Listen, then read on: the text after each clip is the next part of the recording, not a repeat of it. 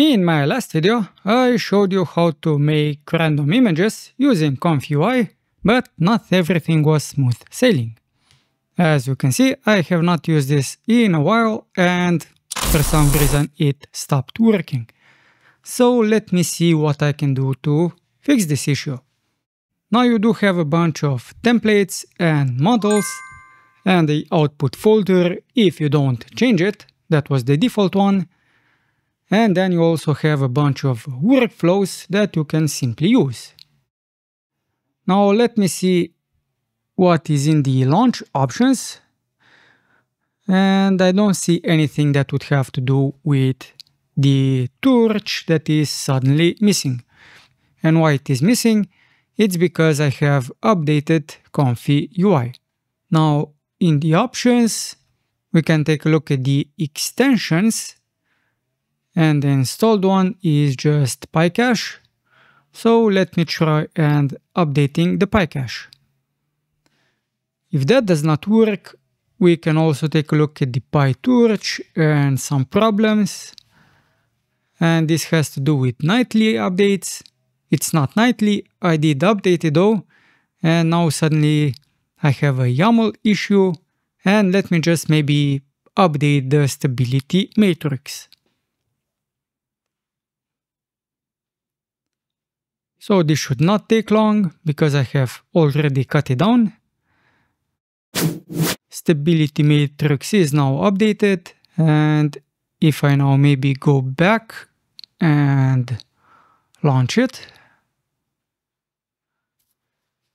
I have the same issue as in the beginning, so no PyTorch. So maybe what I have to do is uninstall it and install it, and this is how you can do that. Now if your PC for some reason cannot run the scripts, in this case PowerShell scripts, then you need to give it a higher privilege, and I've used the Venom script active to activate the virtual environment. And I uninstalled the PyTorch using the pip uninstall torch command, and you have to confirm it to uninstall it.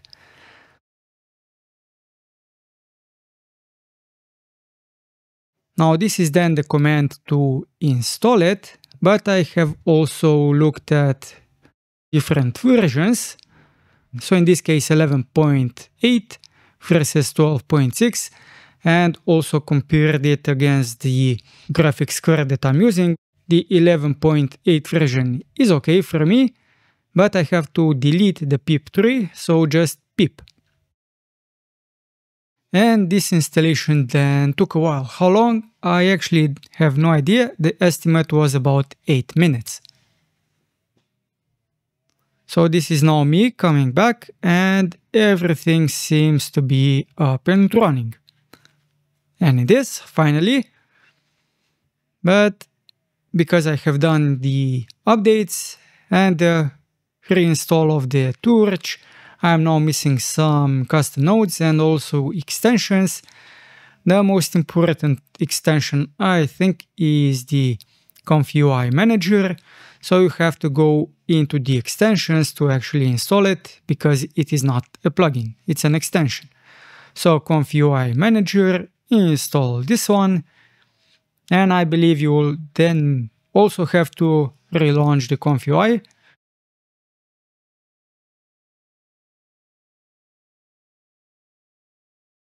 So I relaunched it, and I also waited for this to load up. So all of the fetches that you saw, that took a while. So I just skipped that part, and now you will have the ComfyUI manager on the top, and this will allow you to install all of the nodes easily. For the purpose of the previous video, which I wanted to use dynamic prompts, I used the show text and dynamic prompting. So the show text will actually display the text that is being used for the prompt that is being generated dynamically. And in this case, I had to use the ComfyUI JNodes.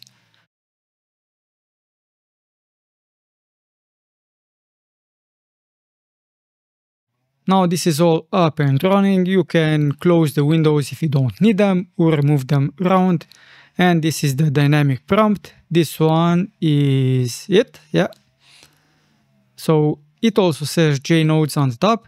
And if you want to download or use any templates, it will show you if something is missing, and if it is, where you have to put it, and how big it is to download.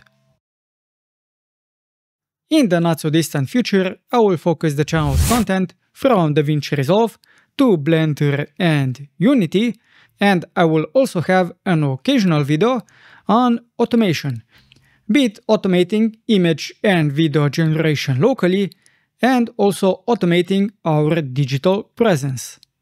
So if you want to see any of that content, subscribe to the channel.